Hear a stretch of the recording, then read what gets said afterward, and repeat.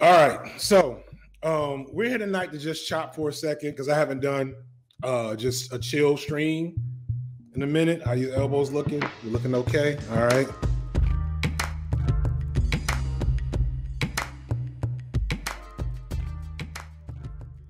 I saw there's a couple of comments and responses that I wanted to speak on and elaborate on that I felt were useful enough to create more discussion. So here's another one that was really not really divisive. Most people liked it, but the people that didn't like it, the Carlton section resonated with a lot of people, which I'm proud of because I felt like that was everything I said with Will.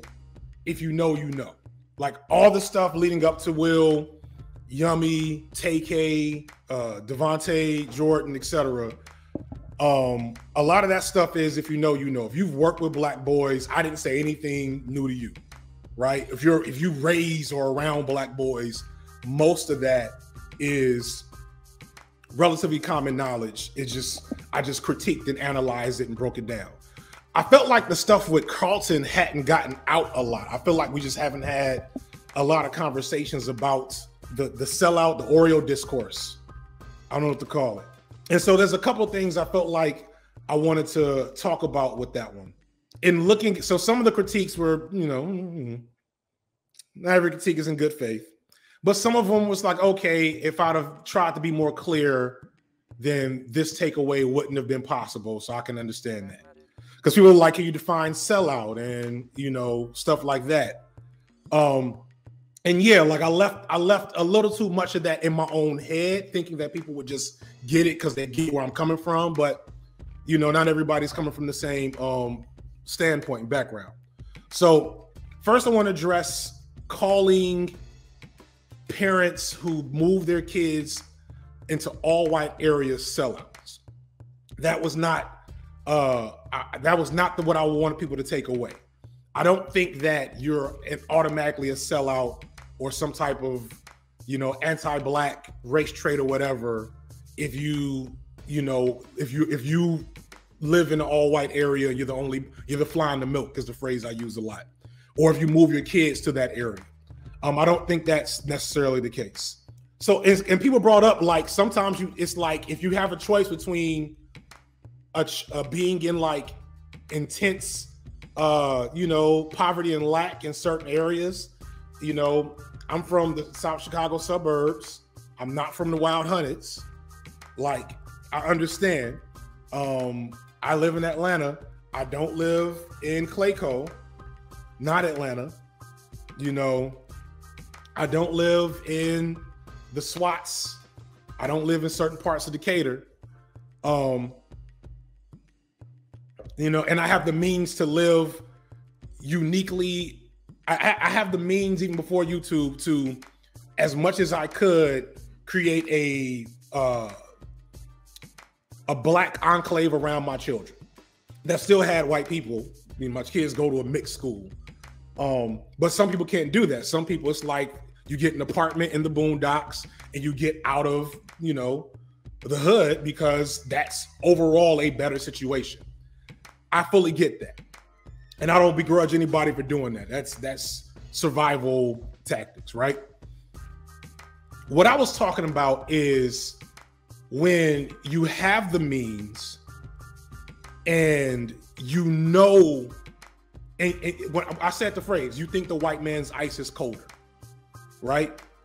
But some people don't know any better, right? Because I was a teacher for 10 years and I can tell you most like pre-secondary education, after you get out of elementary school, everything else is whatever, to be honest with you. Like there's some, and I know some people took that away, but other people, being empathetic, I've never had my blackness questioned very much, maybe a little bit when I was, very young. And I visited my cousins from, really from the south side of Chicago, or hung out on the block at my grandmother's house and started using big words. I had a couple of those moments, but like I haven't since very young had my blackness challenged, right? People that know my real name. You wasn't gonna challenge my blackness too tough. But I can imagine, I have a cousin who's from, you know, way out away from black folks, Illinois. And that was a significant point of contention for him for most of his life. And so, you know, that there's hypervigilance there, right? And because, as I said in the video, being labeled a sellout or Oreo is one of the more like hurtful labels to get as a black person.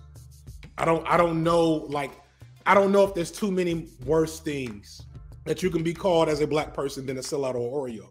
So I can imagine that some people are hypervigilant to that critique. So I want to be clear that if you are moving away from lack or moving for better opportunities, legitimately, nothing wrong with that. I would advise against it at all costs. I would advise if you have an option between sending your kids to a mediocre black school or the highest achieving white school in the state, the mediocre black school is where you should send your black child.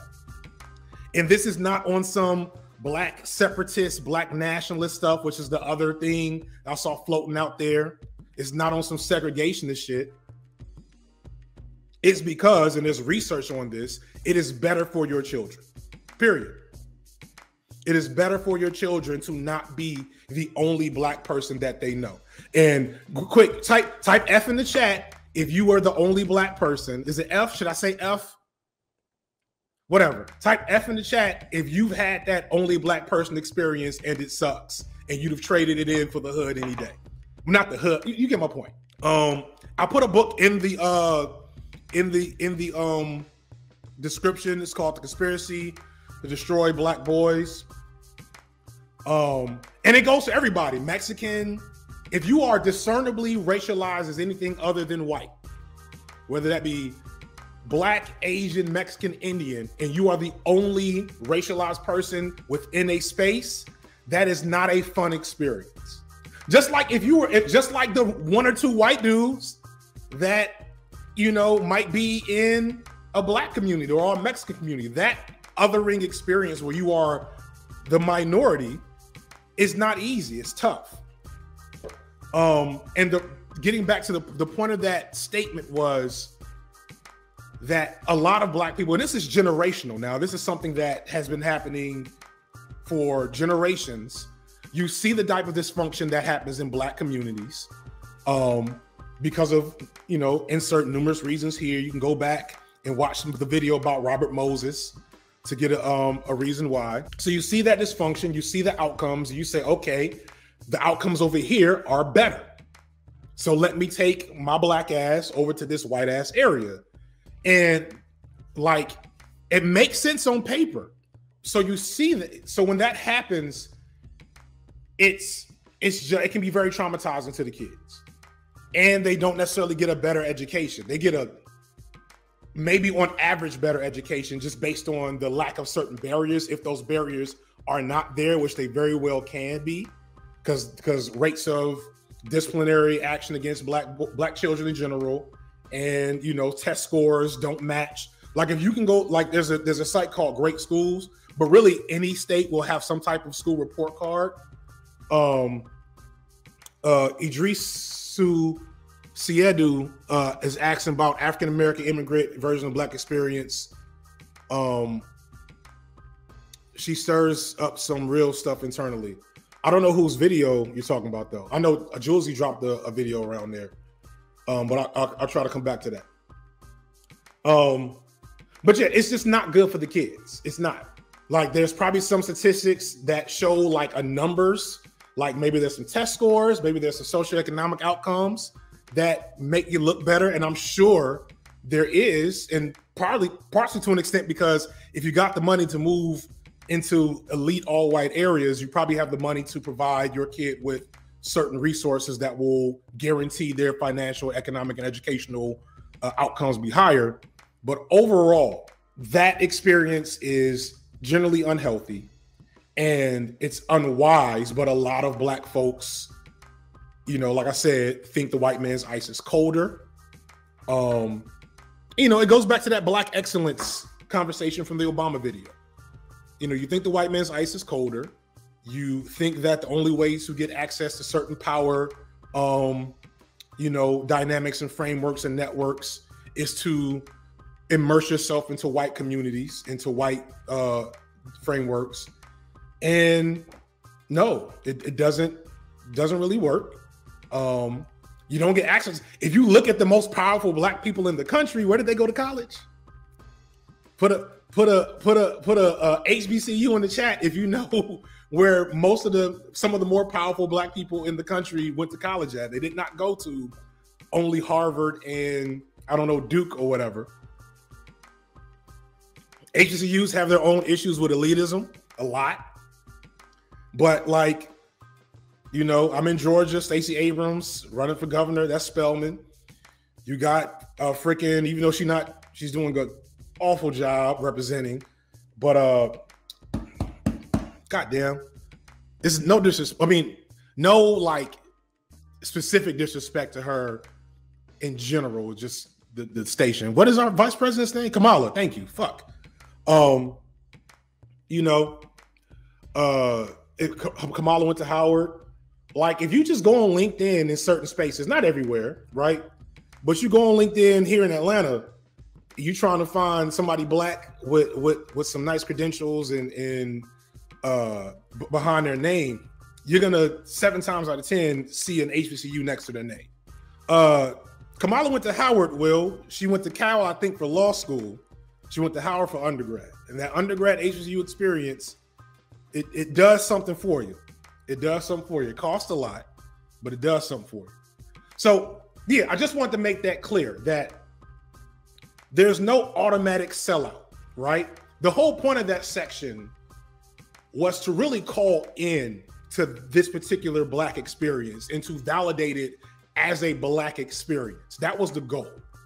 I don't like, and I feel like I've been pretty consistent with this over a lot of content, and I've had conflict with different people over different ways in which it manifests, because that's why we have the whole biracial discourse that I'm not going to do tonight. But the whole point of that was to call in those people and to validate that as a Black experience, because Black is not, to me, a Black experience is just to experience the world when you're racialized as Black. And even if you do a bunch of bullshit that I don't fuck with, like, which is not automatic if you're in the suburbs, I want to be clear on that. But even if you're Candace Owens, you are still Black and having a Black experience, and there is insight and value to understanding that from that standpoint. Does that make sense? That was the whole point. And furthermore, plenty of Black folks in those suburban fly on the milk experiences, they have they struggle in different ways with identity because they, for the same reasons I talked about with Carlton. A lot of them are lucky and have an emergent experience. It's happening a lot in social media where Black youth are able to collect together like more than, like, I have so much jealousy in my heart for some of y'all young folks and the fact that y'all are building community via social media, right? And somebody just pointed out, like, and sellout, like being from the hood and speaking the lingo and doing all the things does not guarantee you are not a sellout. Ben Carson,